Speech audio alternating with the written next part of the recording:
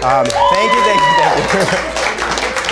you. So when we were starting our business, it was kind of hard to explain to our friends what it was that we were doing. And one day I'm scrolling through my Instagram feed and I see a meme. It says this. My friends say, "I never see you at the club." And I say, "I never see you at the bank." And I love the fact that you all get this, but it was really kind of that way of explaining to my community what we were doing. And so I was finally like, okay, now I can use this kind of comical way to explain to my community what we were doing. And I decided to go out and post it in a rather large Facebook group. So I go out there and I post it. And of course, I'm expecting the kind of conversation around saving versus spending and planning for the future, all that. And there was a little bit of that. But it was amazing to me there was this whole sidebar conversation going on around what is a bank? Who uses cash anymore? Who goes to the bank? And then there were others who were like, I go to the bank all the time. My mother-in-law goes to the bank every single week. There are some people who go to the bank every single day because they have cash from business, right? They need to make those deposits. So that's kind of why we're here today. We're kind of here to talk about this whole gamut of all these different people that banking and those of us in the personal finance space that we serve. That's what our discussion is going to be about today. So we have 3 panelists today with us from Capital One. I'll go ahead and introduce them by name, but they are going to do a lot better job of introducing themselves to you. So we'll start here on the end with Steph Hay, then John Durant, and Jennifer Winbeck. So Steph, do you mind kicking us off? Give us a little bit of a history of yourself with Capital One and what you do. Sure. I'm Vice President of Design for Conversational AI, which is our Alexa, Cortana, and Eno, our gender-neutral personal assistant, and also integrated experiences, which is largely about how we use data to connect different experiences across the consumer channels that we serve. And I really joined Capital One. I was telling stories beforehand, really serendipitously, a little bit more than 4 years ago, after working for myself for about 5 years as a freelance writer, and I had a couple startups along the way. And I really had no expectation that a company would ever hire a journalist, but one that was all about being a bank and ledgers, and that was not going to be me, and I wouldn't be able to be myself in a place like that, and I was totally wrong. But it was really fantastic that about 4 years ago I met one of the folks who is no longer at Capital One, but was at the leading the design team at the time, and said, "We're really changing the way that people interact with money, and would you like to do that?" And I said, "Hell yeah!" So if I'm being honest, I was like, "Hell yeah!" And can I do that? And he said, "Let's give it a shot." So 4 years later, I'm still here and doing some pretty remarkable things to really transform how people interact with their money. So I'm excited to be here too. So thanks. Thank you, Steph. John? Well, thank you, everybody. My name is John Durant. I lead what we call product and operations in the bank at Capital One. So that includes our digital experiences, the core checking, savings, CD type products. And then operations is sort of what it sounds like, a whole bunch of various things that we do to serve our customers. I've spent, unlike Steph, I've spent my whole career actually in financial services. I grew up actually in Orlando, Florida, so coming back here was kind of nice. My parents were small business owners. I really didn't grow up thinking that I would go into corporate America. I spent 25 years in corporate America, so I'm not exactly sure how that happened, but I will say that throughout those 25 years, I've always gravitated towards sort of more entrepreneurial and turnaround type roles. And I was really drawn to Capital One about 7 years ago. Because it is a company that really does take a unique view towards money and finances and banking. I've worked at 4 other banks. I can say with relative confidence that that is a pretty unique place, and it's a platform that I get to take advantage of every day as we, as Steph said, look to really change banking for good. It's something that we use internally as a slogan quite a bit, and it really does come out in our people and in the work that we do every day. That's great. And I am Jennifer Winbeck, and I am a recovering banker. So I, much like John, after After a couple decades of traditional banking and everything from roles in branch banking and business banking, private banking and mortgage banking, about 4 years ago, I had the opportunity at Capital One to begin working with our Capital One cafes, and still have the pleasure of doing that, where we are reimagining and rethinking how do people interact with banks and banking services and money in a physical way. And then I also get the opportunity to do that with our Capital One branches. So now that we are beginning to think about how can the branch banking experience also be different, get to work with both of those groups. All right. So last April, my husband and I John were attending another financial services conference, and we were part of a whole discussion around what it is that those of us who in this room who are in the personal finance space or are financial journalists, what can we do to better connect our community with products and services that are appropriate for them?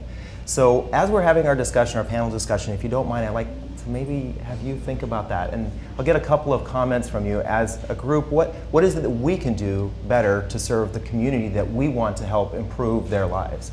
So we'll go ahead and get into our panel discussion here.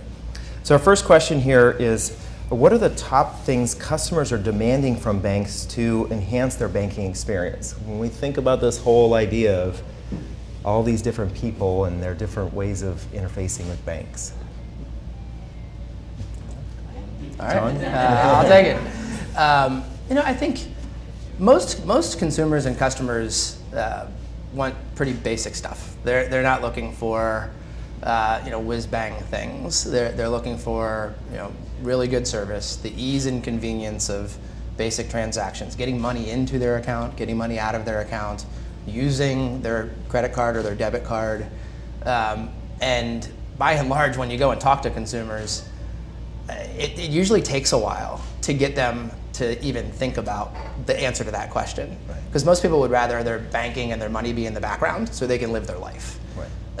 And by and large, they tend to, the first thing they think of is the times where things went kind of off the rails, right? Like off the happy path. Right. And they'll say things like, well, I wish that you would just fix this when it goes wrong better. Right. So the first thing that comes to mind when I hear the question is kind of just get the basics right all the time. Right. And unfortunately, I think over the years, for a whole host of reasons, some legitimate reasons, things like protecting consumers from fraud and those sort of things, and some because banks have grown to be really complex in many ways, and money is going to be very complex.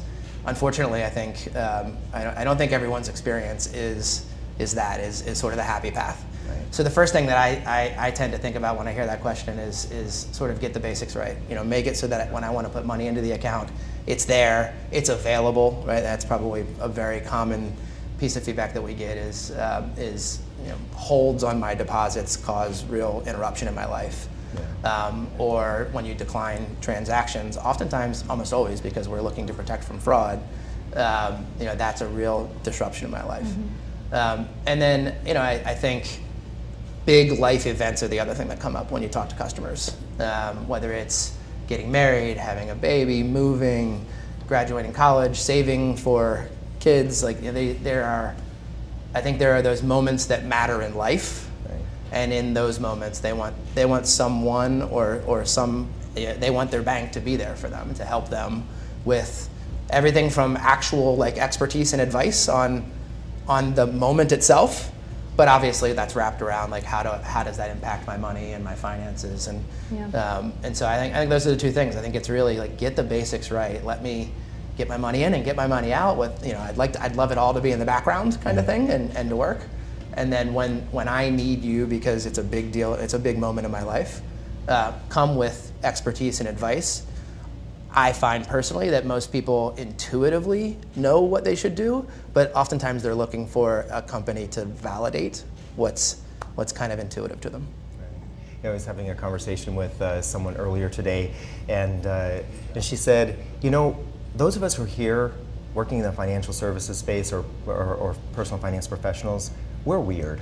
We really are weird. We think about money all the time, and we sometimes think, well, that's what everybody else does too, right. And they absolutely don't do that, right? They want to think about it as little as possible, and they kind of expect that things just work out the way that they want them to work out. Yeah. So it's a mutually beneficial relationship in that way, because we are thinking about money all the time to take care of our customers, so that they don't have to think about it. And I think the expectations have shifted tremendously when you've got Amazon sending drones on a mountaintop to deliver a package within 2 hours.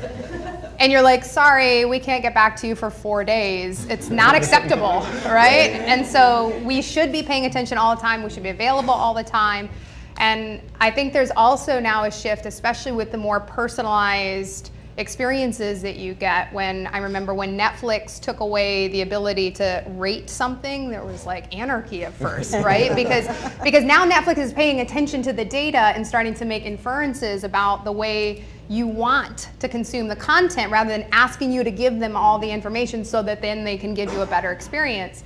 And so if we're paying attention to that kind of money and being able to help reassure customers in these moments that matter, so there's a life bump or fraud happens on your account, you better believe we are on top of it, and we are reaching out with more information than you might normally want from us while you're backgrounded, because it's not a normal use case. It's something where there's higher emotion, and we've thought about that, and we're giving you a little bit extra to help you feel better. So it's that immediacy and that feeling and the personalization, our ability to use the data and pay attention to it, obsess over all the data that we have, that's going to make really compelling customer experiences. yeah, definitely. I think that there's so much going on in this space, but there are a lot of people who want it really simple. They still just want to walk into a bank, take care of their transaction, and leave. So how do we service that kind of group?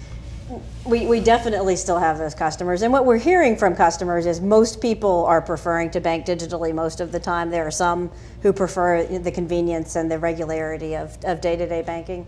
But in those moments that matter, that's when they really want to be able to connect with someone on a human level. So to be able to go into a branch and to talk to someone, or to go into a cafe and get that reassurance.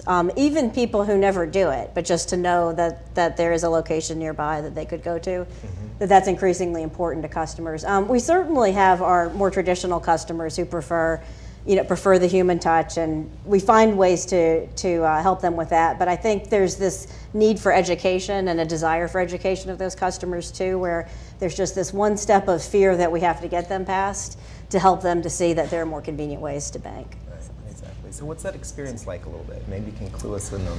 We have, I'd say there are some formal ways that we do it, and then informal ways. So the biggest thing that we're doing in the cafes is trying to have like a great human experience with customers, and really relate to people the way that they want to interact with us. For our branch banking customers who have opted into branch banking and prefer that type of experience, we have programs like Ready, Set, Bank as an example, where we will offer seminars to seniors that are geared towards seniors in particular, to show them not even just Capital One digital topics, but ways to use the internet and ways to use mobile devices to access things. And then that does also include certainly our banking products, to provide that one-on-one experience with someone of let me show you, let me teach you how to do it. And at the same time, we're still providing cash services for the customers in the way they want, but also helping to equip them better outside of the bank. So there's all these different ways that we can connect. Now, I heard this term for the first time preparing for this, channel proliferation. What does that mean? And why does it matter? What is it that why do banks need to be concerned about that idea of? Yeah, well, I think the jury's still out on how concerned, but I think there's some things that are pretty clear. So if you take a sort of big step back, right, like over the course of like 50 years, yeah, branches have existed for a very long time, and then ATMs became sort of a new technology. And actually, there are articles, there are really good articles you can find if you go back and sort of look in the annals of when ATMs came out. When ATMs came out, anybody wants to do that. Yeah. It's a good time. People were writing about the death of the branch. The branches were going to go away because ATMs were going to take care of everything for consumers. And then, the internet became a thing, obviously, late 90s, early 2000s. Some of the same exact articles started being written, and the prognosticators sort of forecasting that branches were going to go away. And by the way, during that entire 40 years, branches just kept going up in the United States. It is only in the last 10 years that branches have actually started coming down. The sheer number of branches in the US are decreasing.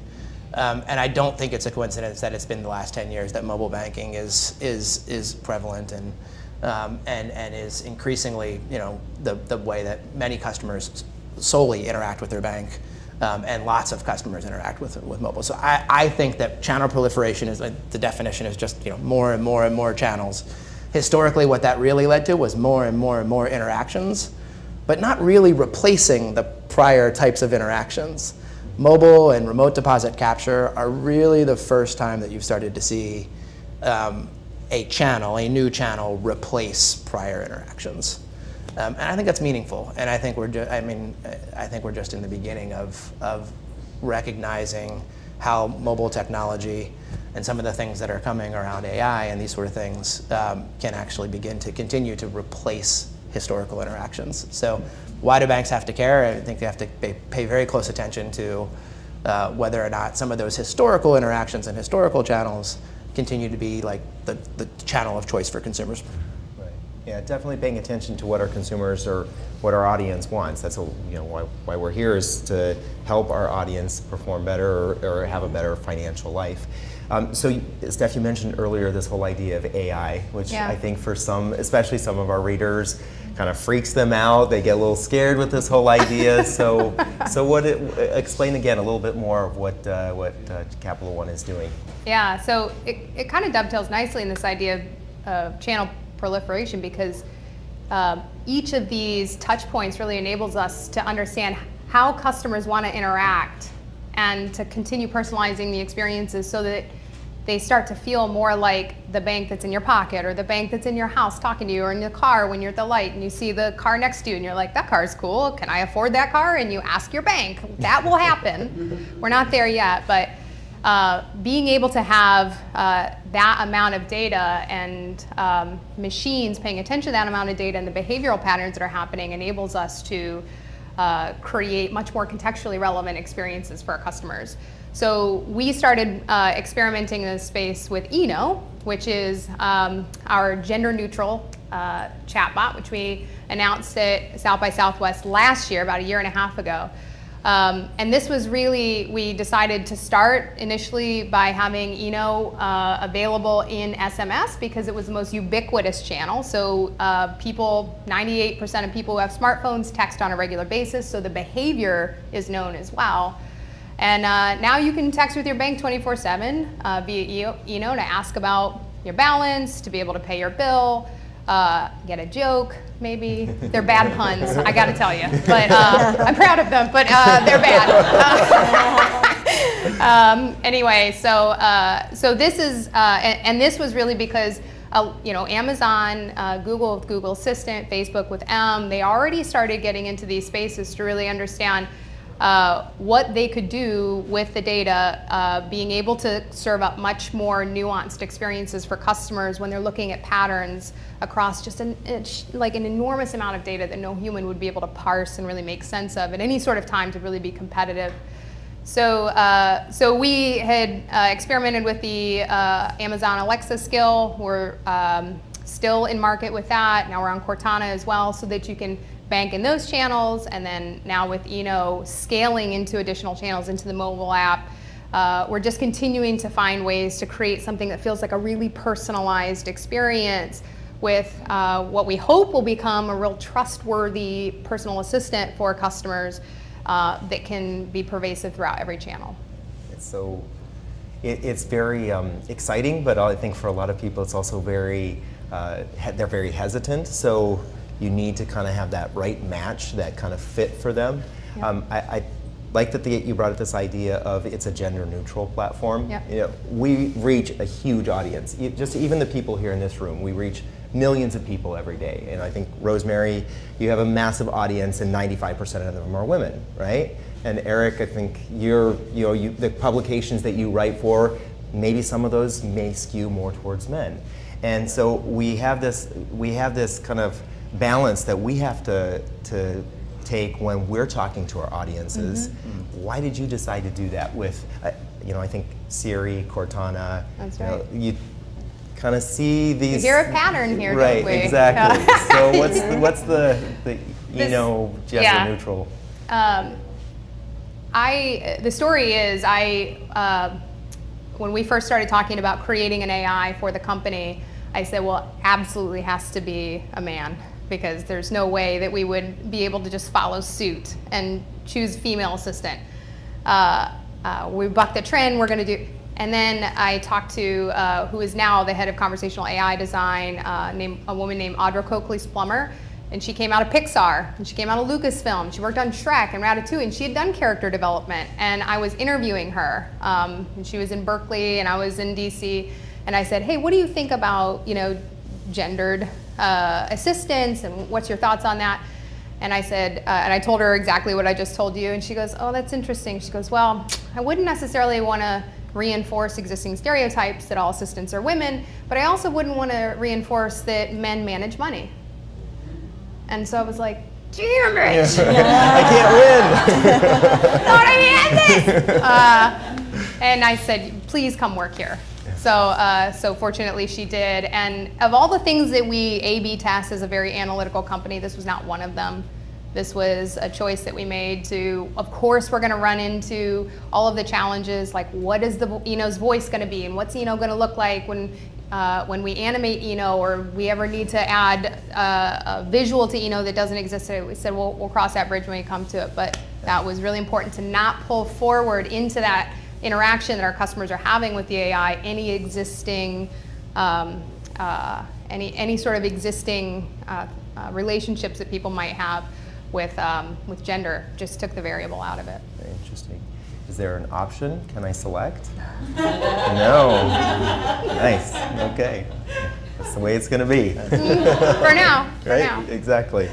All right. So when we think about all of these issues that banks are facing, what would you say are some of the most challenging right now? Is it the technology that people are trying to consume, or is it the fact that maybe some of the services that they're used to may be changing into something different? What is it that banks are challenged with, and maybe that we as an audience can think about addressing some of those issues? I do think technology is at the top of every bank CEO's mind. It is an industry that's obviously been around for a very long time, and there is, in the technology world, there's this term tech debt, right? When you sort of have a system that's been around for a long time, and you want to do something new and different, but before you can do that something new and different, you have to go pay down the tech debt. You have to fix the thing that you have. Yeah. Well, I think it's fair to describe the banking industry as one enormous pile of tech debt. It is mind-boggling how large and complex the legacy technology systems are that power the bigger banks in the United States.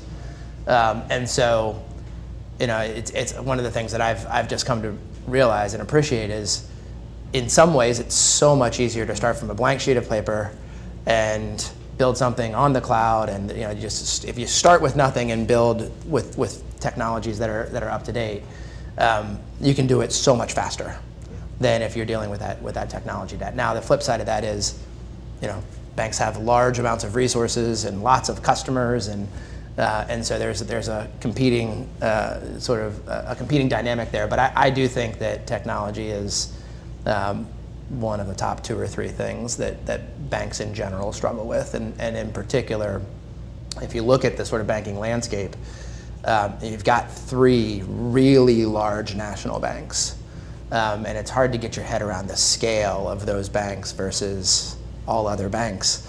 We have thousands of banks in the United States, but the top 3 they really have a different type of scale than the rest of the banks, and that affords them budgets to deal with this tech debt that even players that are household names in many of the geographies in the U.S. are struggling to keep up. So I personally sort of looking inside of the bank, at least, not thinking about customers and what they're struggling with. There's a whole other conversation, and there's some real content there. I do think technology is probably the #1 challenge for most banks right now.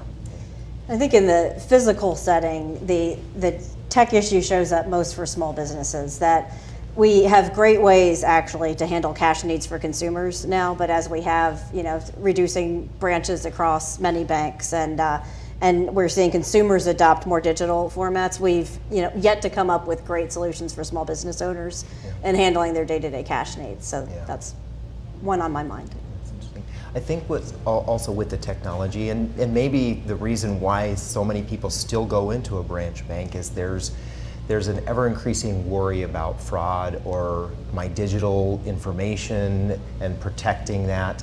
How are we addressing that, or how can we reassure people that, yeah, you can enter your account number and plug in your password and connect your bank to a product or service, or connect them so that your bills can be paid automatically, those kinds of things. How do we reassure them with something like that? Yeah, it is, so fraud is one of the things that we include in our operations team at the bank, and I personally spend a lot of time with that team.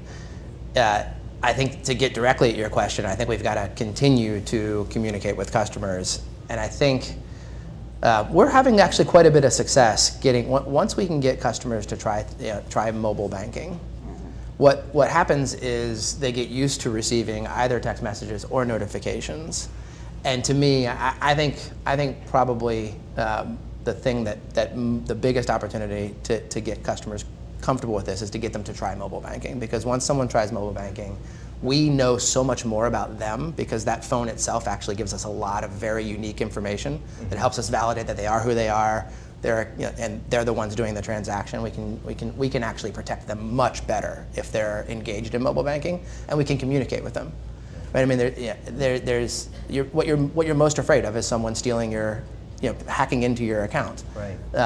And there's no better way for us to actually protect customers than to talk to them or communicate with them through the mobile device.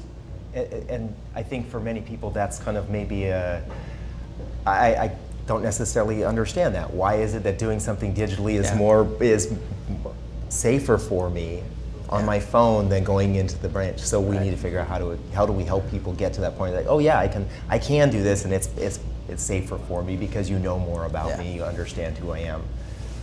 There's thinking about the immediacy element too.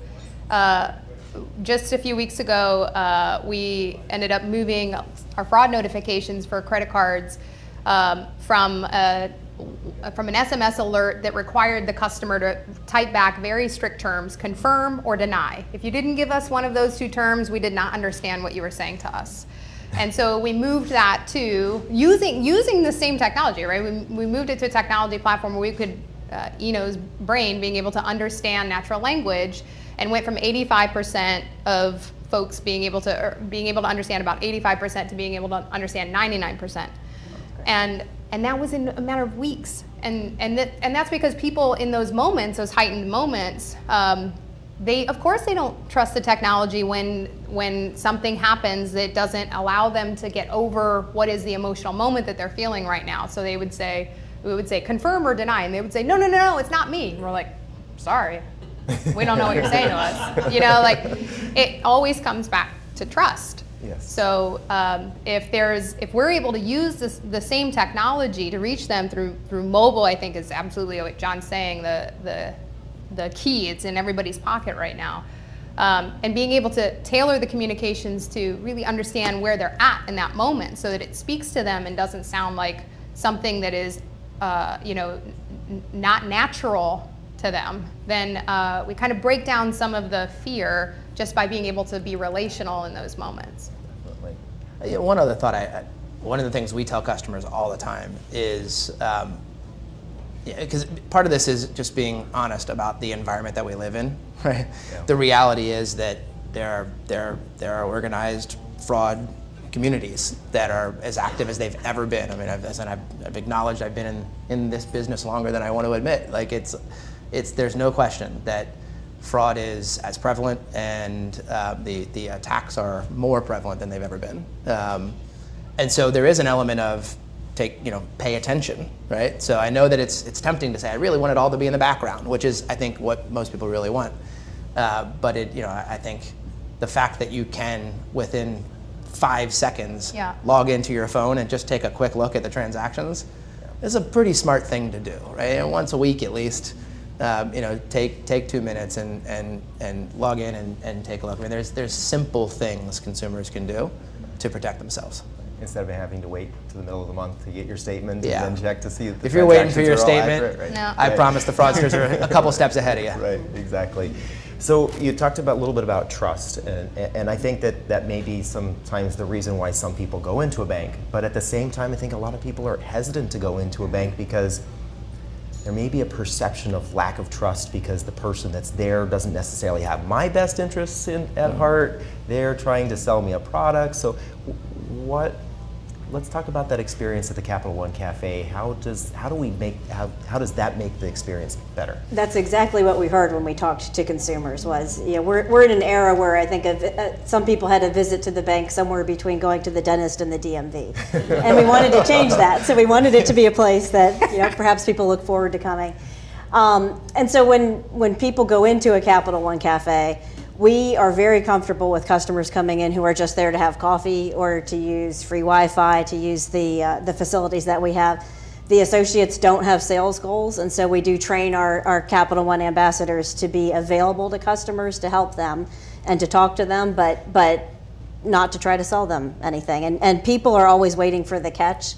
Right. On that, so they're waiting for for some sort of catch, and there really isn't one. What we hope happens is that the customers who come in with that in mind, who are coming in just for coffee or to explore, see something that piques their interest. And so we do hope that at some point they talk to one of our ambassadors or they catch something digitally, and then on their own terms they can kind of decide what they want. So we would have everything from the range of digital interactive content that the customer could use either on an iPad or on larger digital screens to self-explore for customers who would prefer that. Our ambassadors who can certainly help with anything related to Capital One products or services if the customer needs help with their accounts, all the way to money coaching services, which would be really one-on-one, really personalized sessions helping to tie a customer's values to money and how they think about money. And our money coaches actually cannot sell Capital One products. So it's truly something to help tie customers to money. We have financial education. We have lots of fun things going in the cafes too every day. So it's really up to what the customer wants that experience to be. I will give a shout out for the coaching because I actually went through that process. I did one of the sessions, and it's so interesting that the coaching, when you think about money coaching, everybody thinks, okay, you want to know what my balance is on my credit card and what my balance is on my bank account, and you want to know how much I make, and no numbers at all. And it was just like, okay, this is so different. And I think sometimes when you remove the numbers, people are much more comfortable talking about. It's about life. Yeah. These are the things like you had mentioned earlier, the life experiences are the ones that we need to be there oftentimes for. Yeah. It's not unusual for people to cry. I think you mentioned you saw someone crying today. So, we have very emotional experiences. We have some that aren't that intense too, so people shouldn't be worried about it. But really deep, meaningful discussions with certified life coaches who can help people to tie that together, because that is certainly a continuing concern of Americans, is feeling stressed about money and feeling not educated. And so we are seeking to help people understand their relationship with money and then put them in control. I think for a lot of us who connect with our audiences, that's something we're familiar with, right? We connect with an audience because we understand how they're feeling, or we write something and that connects with them. And it's not necessarily about the numbers, but it's more about how they're feeling about their relationship with money, which for so many people, that is not what a bank has been about for all their, most of their lives. That's not the experience that I'm used to. Yeah. So now we'll go back to the technology side, where maybe I won't have that high touch experience. How are how's interacting? How are people feeling about that interaction? And maybe you can give us some idea of numbers or statistics. Sure. We've got millions of folks interacting with Eno. We've got a few marriage proposals so far, so that's pretty nice. It's really, it's exactly what you're saying about connecting. For us, there's a metric that we feel really excited about when it's just the number of people who say thank you, or they say I love you, any sort of expression of gratitude, or I've taken care of something for someone. I mean, they have this mental checklist of 10 things that are going on at every time, and Eno's taken care of 2 of them before they've even had to think about it. We're doing something right. And so some of the interactions, again, like it's all about immediacy, it's all about trust. It's this, reaches out if there's a double swipe, or if it looks like you tipped a little bit more than usual, just to make sure that you meant to do that. And in most cases, people do. We're not telling people something that they don't know already, or their subscription just went up. But it's the reassurance that somebody is looking out for them. And it's exactly what you're talking about, which is that there's this partnership feeling then that they have not always had, right? And it's starting to, in those moments, because they arrive with some warmth, because they arrive at the time that is necessary, and because they're constructed by people who typically, I think, maybe they work in more social sciences kinds of capacities. Like anthropologists are working on designing these experiences. People who are folks who've worked with money and worked with people who've had real pain around money and have come out of debt and that sort of thing. These are the folks who are behind these experiences, so therefore they're pulling some of that experience into the interaction itself. And that makes it feel different. And if we can achieve that and marry that with the technology and the data in the ways that are going to really meet the needs of our customers, and maybe even surprise them a little bit with what care we're taking, then we're doing something right. Yeah, sounds right. So, John, I know you're kind of head of products, so you have to pull all this together. How does this happen? Very carefully. No, I think some of it is, obviously you have to be cognizant of meeting people where they are, right? So, just numbers wise, right? We have 8 million customers that bank with us, 50+ million customers in total for Capital One. And so there's lots of different types of customers, as we were talking about earlier. And it's a very tricky thing to, you want to take care of every customer. Banks have historically, I think, thought about products and channels through the lens of sort of give every customer what it is that they want in whatever channel they want it, kind of approach. And I will own that I think at Capital One we're increasingly sort of having a point of view around, building a point of view around, down the road, what do we think is the best way to deliver a product, a service experience, and doing everything we can do to introduce customers to that point of view. And so you hear us talking a lot about some things that are still in some cases in relatively nascent phases compared to the broader sort of how people bank every day. But we're investing a tremendous amount of money and energy and time and resources into building those experiences on platforms like or money coaching in cafes, because it's our point of view that those experiences and those ways of interacting with your bank are better for the customer. And so the trick for us is finding the investment capacity to make those great experiences, and making the really hard judgment calls around, well, obviously promoting them and getting customers to use them, but also making really hard judgment calls about when do we stop offering a particular type of product or service that might just not be serving the customer's best interests, even if that's the way they've always done it. Yeah. That's the hardest part about my job, is when do you as the bank say, it's not in your best interest to keep doing this that way. You're paying a fee for something you don't need to pay a fee for. You could get it for free this over here, something like that. And I think from a product perspective, that's the hardest part.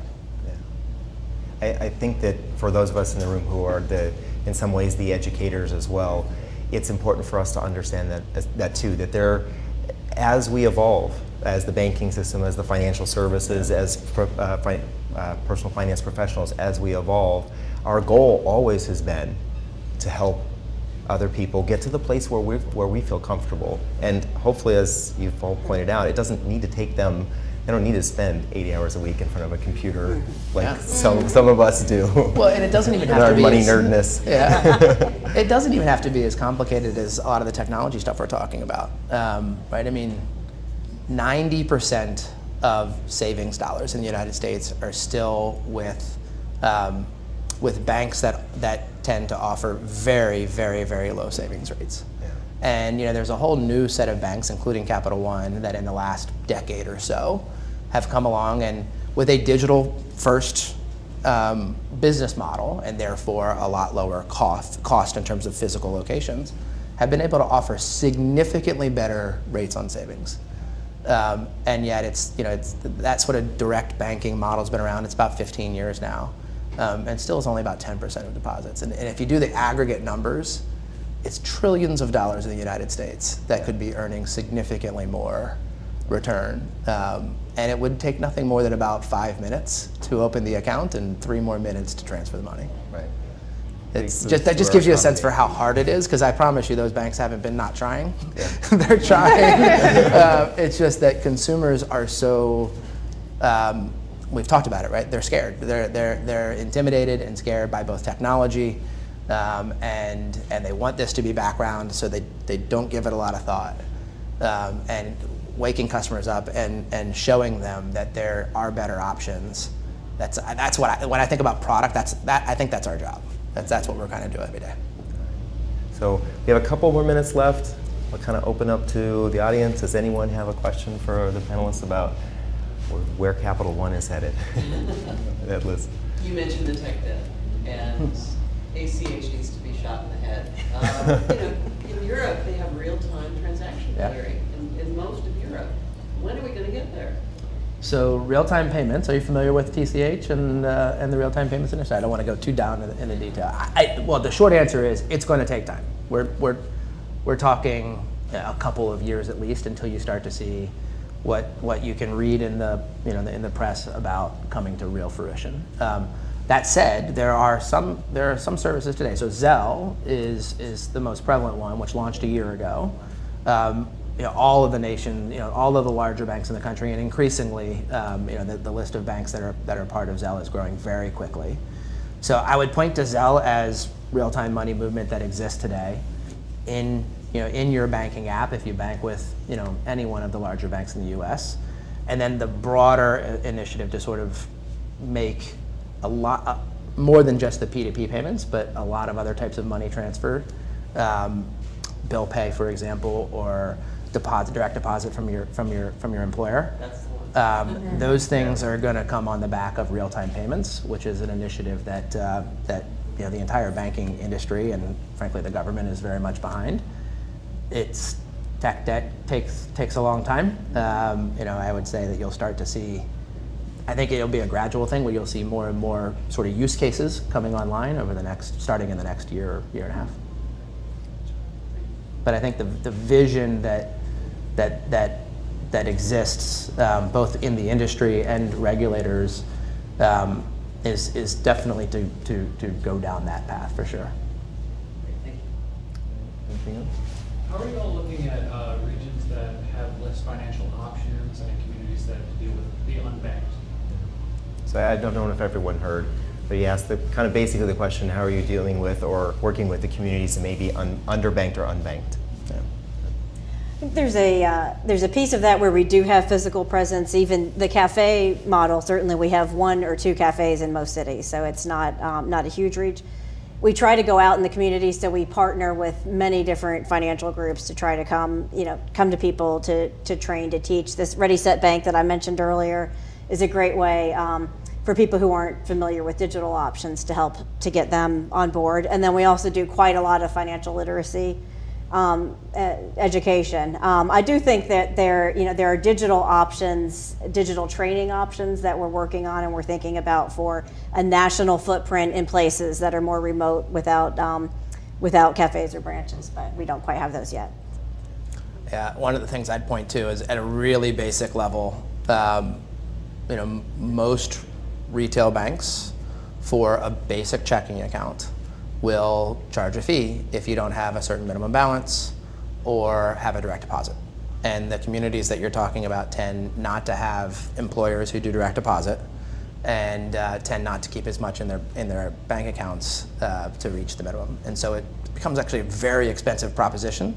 So in a lot of cases, the unbanked or underbanked are so because not having a bank account is the logical. It's sort of like, you know, in economics, it's the logical thing to do. It's the smart thing to do, because the cost of having a bank account just doesn't make sense. Again, back to my point about savings, the same thing is true on checking. It does require a willingness to engage in a much more digital experience, but many of those same banks, including Capital One, offer no minimum balance, free checking accounts. And why can we do that? Because we don't have, you know, we don't have the significant cost tied up in, you know, in a full branch network nationwide. And increasingly, we've built all the capabilities to be able to bank digitally. So I think even at its just very core product construct, you know, I think there are increasingly options for those customers. Thank you. I think we're out of time right now. I will say I'll continue to kind of pose the question to you all to think about ways that we can, I won't ask for responses right now, maybe we can discuss it later, but think about ways that we can connect these kinds of technologies to the communities that we serve, especially I think some of the underbanked and unbanked people in our communities, that we can really help them become more comfortable and safe with this idea of working with institutions, especially for that, you know, the technology level. So, all right. Well, thank you very much for joining us today. Thank you. Thank you. Thanks.